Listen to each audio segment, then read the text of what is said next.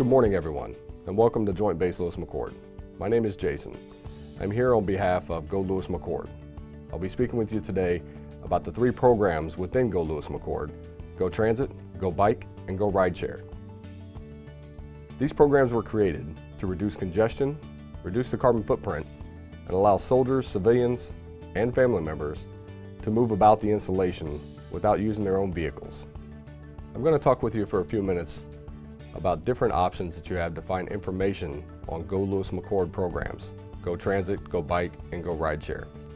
The map listed on the slide in front of you, you'll see 3 tabs at the bottom: Go Transit, Go Bike, and Go Rideshare. If you click on these tabs, you'll be able to find more information such as schedules, points of contact, and just basic information about each one of these programs. You'll also find the interactive map on Go Transit. When you click the System Map tab under the Go Transit tab on the website, you will find this slide. To find the timetables for individual stops, you will go to the Go Transit map. You will click on one of the icons, and this is what you'll see. You'll see the departure times for that stop for the time period that you are looking for. You can also click on one of the routes listed below, and it will give you all of the stop times for that route. One Bus Away. One Bus Away is a free app for Android and Apple users. You can download it to your smartphone, open the map, and it will give you an icon showing where your location is and the stops nearest to you. When you click on one of the stops nearest to you, this is the information that you will find. You will find the name of the stop, the direction of the stop, a lot of times the number of the stop, and the route that that stop travels on. Below that, you'll see destination and scheduled departures.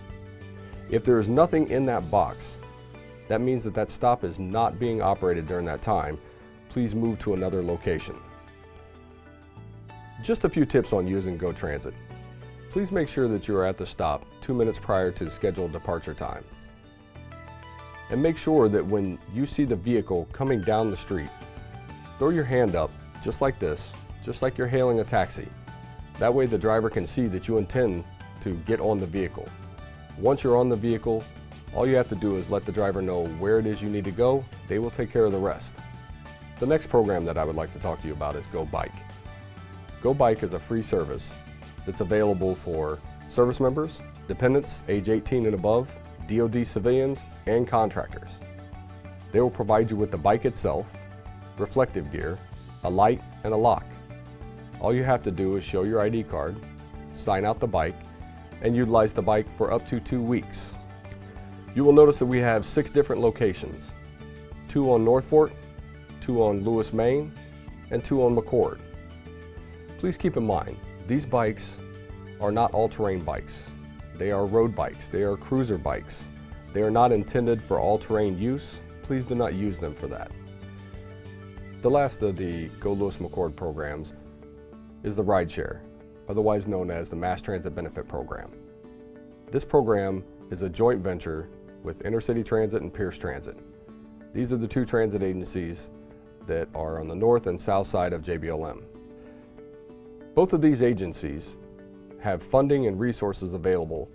They could receive up to $255 a month toward travel expenses when you van pool, ride the bus, or take a train in support of the Mass Transit Benefit Program. All DoD employees are eligible for the Mass Transit Benefit Program. On the GoLewisMcChord.com website, under the Rideshare tab, you'll be able to find points of contact for all van pool information. With van pools, one of the biggest concerns that people have is what happens if there's an emergency at home and I don't have my vehicle at work with me. This program offers you up to 6 emergency trips home each year. You can go to the website to find the information on what is authorized: illness, sickness, unexpected ride schedule change. These are different things that are authorized under the program to be utilized as an emergency trip home a year. They'll also show you some examples of what not to use it for. Over the last few minutes, I've discussed with you about the 3 programs within Go Lewis McChord. If you have further questions, concerns, or needs for information, please visit GoLewisMcCord.com for contact information. And again, welcome to JBLM, and I thank you for your time.